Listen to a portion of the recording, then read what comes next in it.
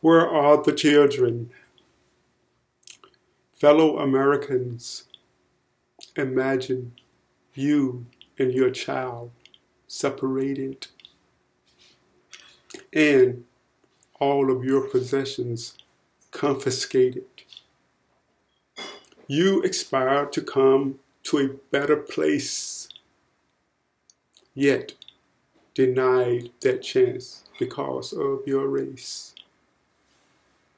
Haven't we seen this scenario before? Why are authorities so anxious to close the door? Before the inauguration of our leader in 2017, immigrants had a chance to pursue their dreams. In real time, tyrannical forces take hopes away. Parents are imprisoned and separated from children today. Many ran for their lives to cross the southern borders. They came with sons, daughters, fathers, and mothers. Where are the children? The media asked after they were found missing. Brothers and sisters, are you listening? Who's making those detrimental decisions? My heart aches so deeply in dismay. Why were they so abruptly taken away? Is there protection in a place they are forced to stay? Where are the children? Please, people, hear me.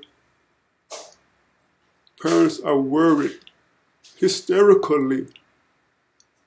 Let's find their babies. Their abductors must have a mental disease. God bless the children.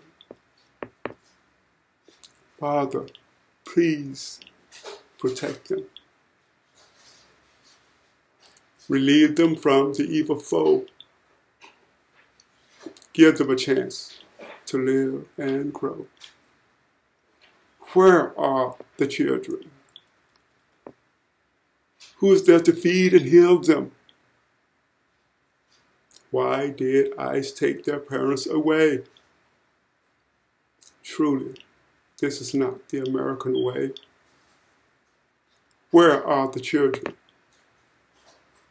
The media asked after they were found missing. Brothers and sisters, are you listening? Who's making those detrimental decisions? My heart aches so deeply in dismay. Why were they so abruptly taken away? Is there protection in a place they are forced to stay? Where are the children? Where are the children?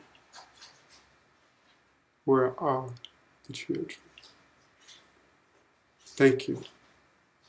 My name is Calvin Kerr Jr. God bless.